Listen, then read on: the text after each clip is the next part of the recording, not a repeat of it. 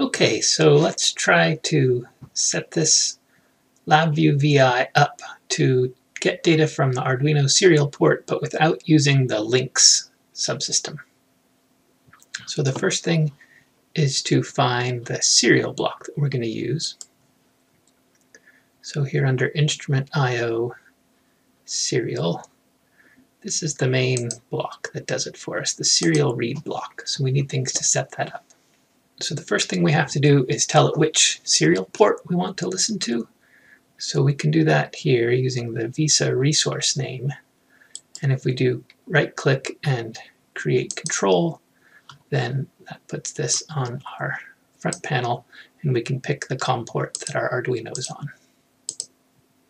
In general, we want to set up the serial port with more things, not just the serial port name. We need to set the baud rate at a minimum, and there are other parameters that you might need to check. So there's a block here in the same place, serial configure port, that combines these things together. So we're actually going to use that one. Break this line here, and we'll run the Visa resource name into here. There are other things to set that we can set, the baud rate, the number of bits, parity, and all these things, but really in modern serial ports, about the only one people use is the baud rate. So I'll create a control for that. Get the baud rate here on the front panel, and we can set that to match our Arduino's baud rate. And then that creates the Visa resource name that we can run into the serial read. Alright, so there we have our serial ports configured. Now the data comes into the serial port and it comes out as a text string. So there's a read buffer here, and I can create an indicator for that, and that'll show what's that's received by the serial port. I can make that a little bigger just to make sure I'm seeing all of the data. And that's the basic setup to get this to work. You can see I still have a broken arrow here, so there's an error, and it's this. One last thing we have to set up here under byte count. I usually just create a constant for this. It's how many bytes to read. It also reads to the end of the line, so it doesn't seem to be very sensitive. I'm going to put 16 in there. You can probably change that, but you have to put something. Now it's happy. I'm going to put a while loop around this so it runs constantly. From here, I'll use the while loop with the button, and I'm going to stretch it around this stuff.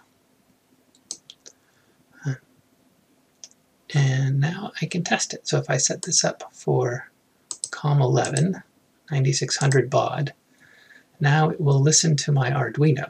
So let's get the Arduino running and see what's next. So this example is just the built-in example from Examples, Basics, Read Analog Voltage. So I'm using that one. It reads the voltage on analog pin 0 and prints it out in the units of voltage to the serial port at 9600 baud. So I'm going to put that into my Arduino Uno on COM11, upload the program,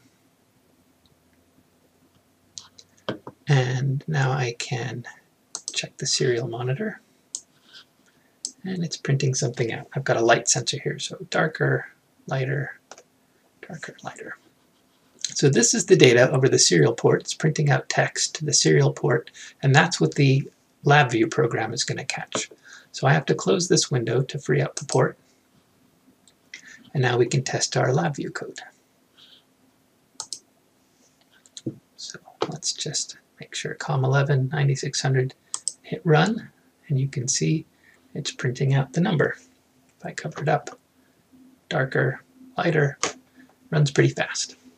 So good, we've got the number. One thing we'll notice if we hit stop, if I click on this, you can see this little icon means that the serial port is held by Labview. It's its own Visa resource, and that means you can't reprogram the Arduino, and you might have trouble using other Labview VIs as long as this thing is held. So what we need to do is close the serial port when we're done, and that's from here. instrument IO serial close. So we can put that out here, and we only want to close when it's done. So we'll run this through there. And now if we run this VI, it's still working, number's still changing. And if I hit stop up here, kills the program, still holds the port. But if I hit stop here, it does a clean exit and releases the port. So make sure you put the stop pin here, and when you're running the program, use the stop button rather than the kill stop sign. Okay, so the last thing to check here is we have this data. It's a string, which isn't a number. It's just the text, so we can read it, but you can't use it in a gauge or a graph or anything like that. So here we're going to use a string function to parse the string. It has to read the 2.26 characters and turn that into a number 2.26. So those are built in for Labview under the string number string conversion, and then there are lots of options. This is the one, fractional exponential string to number, because we've got a decimal point in our data. So we put that one down here, and that takes the same string that we were printing and creates a number. I'll just create an indicator here, and we'll print that one out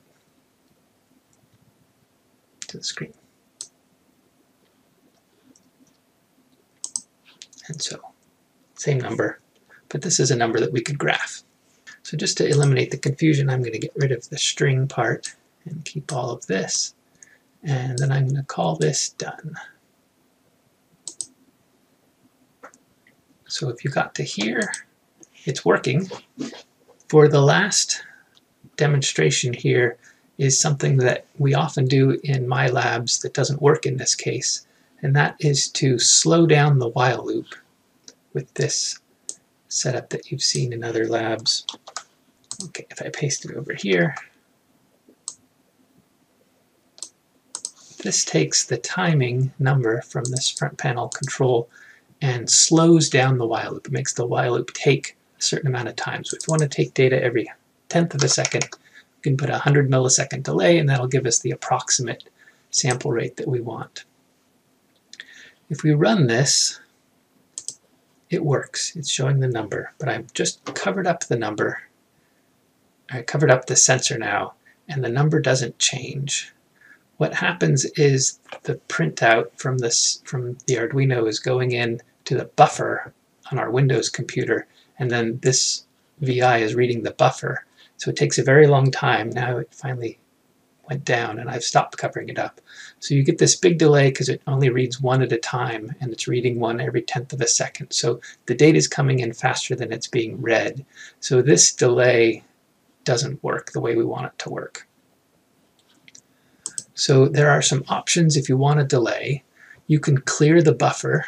There's a buffer clear block we could do, so we could clear the buffer and then read the buffer, but then it actually takes a little logic. You have to clear the buffer and then check when the buffer's full again and then read it, otherwise you'll read the empty buffer. So it's a little bit of a hassle. There are some other things we could do. We could parse the string differently so that it throws out more of the data. None of them are really trivial. The easiest thing, I think, is to just not bother with this. That's one solution. And if you need a delay, it's very easy to put a delay in the Arduino code. So if we need a 100 millisecond delay, we use the delay function for 100 milliseconds. If we put that code in, now if we run this, you can see this is changing less often. Maybe you can't see, but it is changing every 100th of a second now instead of before. Before it was running as fast as it could go. So that's the delay is down here, and that's one way to do it. Okay, so that's everything I needed to show you for getting the lab going. We're going to take this little block of code and put it into our VI from 2 weeks ago, the Boolean lab, and use this number signal here instead of the simulated signal, and we will take it up in the next video.